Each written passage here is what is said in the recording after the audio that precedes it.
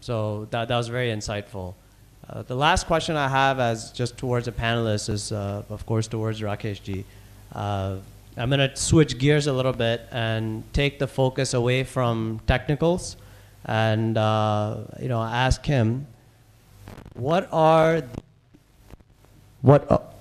the risks in terms of scaling a strategy from, say, 10 lakhs of capital to 100 crores of capital?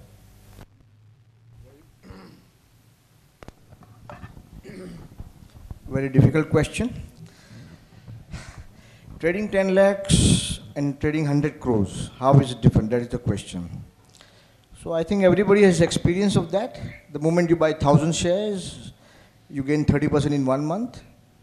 The moment you buy 10,000 shares, and you lose 10% the next day. So that is the experience for everybody. See, with 10 lakhs, first of all, you don't have that liquidity and execution issue, because you can just have one trade and you're done with it. So mathematically your slippage can be very, very less. The ease of execution will be very high. You don't need to invest much and all. 10 lakhs can be high for other people, but in most people present here, 10 lakhs is not that high. Only problem is, like, when you invest 10 lakhs or you start trading with 10 lakhs, first important problem that comes is your emotions, which goes with 100 crores, and your emotions that goes with 10 lakhs are way together different. It's all like, it's a different ball game. When the money is put on the line, the fear and greed and hope and everything comes at a play if you are playing of a size. So 10 lakhs, if it doesn't matter to you much, so you are not bothered about media and follow the news and what is happening and is somebody bombing somebody or so on and so forth. So you are not bothered about it. You just get up to the morning and just see what your portfolio performing or what is happening and all.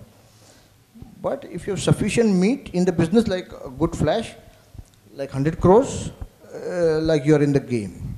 You are in the game for a variety of emotions, as I listed, like for fear and greed, and your decision-making process is altogether different if you're managing 10 lakhs or you're managing 100 crores. Another important point, how these 100 crores have come to you, that is important. Whether it belongs to you or it belongs to your clients. So game again changes if it belongs to you. The emotions are really up and high running. Your mathematical age of the strategy goes for a toss, and you start executing something which is not provided for in your strategies or a portfolio, whatever you're following. So it goes for a toss, because it's own money and it can be a significant portion of your life saving, and you're looking at a retirement 5 years down the line and probably you're not very happy.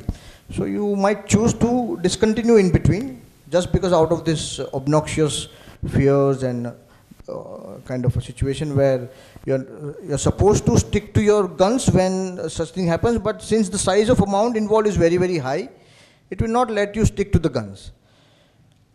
And if it belongs to client, yes, it makes easy for you sometimes, but at the same time, it is a double-edged sword. You might choose, say, like, okay, I'm done with it, like my fees is 2% per annum and I say 20% profit. This is it. This is what I do, this is what my strategy is doing, and probably you're done with it. But when actually you encounter losses, when there is uncertainty in the market, even clients starts kind of putting pressure on you. They start questioning, like, what is happening? Are we within the four corners we defined at the time of accepting funds or not, or something has changed? Should we withdraw in between, or what do we do? It puts a lot of pressure on you when you accept public money and then you want to stay put to what. Though you might be believing in the whatever strategy or portfolio management or whatever you do, but if there is too much pressure from client side, probably you might end up giving up on your strategy and end up giving the money back, and this will basically destroy your mental makeup. See, you are believing something, that is why you have accepted money from the client. But as I explained you in my earlier slides, like when we were forced with a drawdown of faced with a drawdown of say 24.5% instead of 14.5%. In most cases, client would have withdrawn the money from you. If you are the portfolio manager, in most cases they will say you don't know what you are doing. You better give our monies back, and whatever 76% is left, we are happy with that. Please give it us back. So that is what happens. Theoretically, it should not whatever is tested on 10 lakhs should be true for 100 crores. Theoretically, yes, except for the slippage part of it, because suppose you have a 10 lakh fund and you invest 5% in each stock, then it's very easy to buy small caps and mid caps.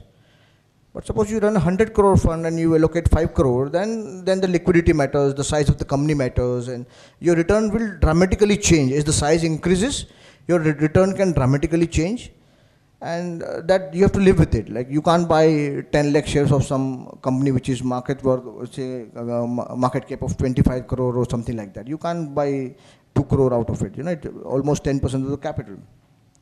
How to negotiate this? That is the question we have in mind.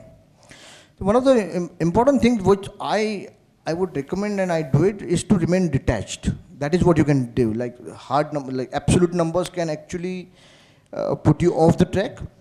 So to remain detached, usually I think in terms of percentage. Suppose I have a loss of 1 crore a day, and suppose I have a loss of 1 lakh a day. So 1 lakh a day is basically on 10 lakhs is 10%. And suppose I have a 1 crore loss a day, on 100 crore it is 1%. So when you start thinking in terms of percentages, your life becomes a little easy. And try and kind of remain detached from the outcome. You must verify and re-verify your processes time and again. That is what you should do, and you should not get bogged down by absolute numbers, whether you're making 5 crore or 1 crore. Every now and then you should not even check your account balances. That is what is suggested. And stick to the process, believe in what you are doing. That will help you to stay the course and scale up. That is what the recommendation is. Thank you.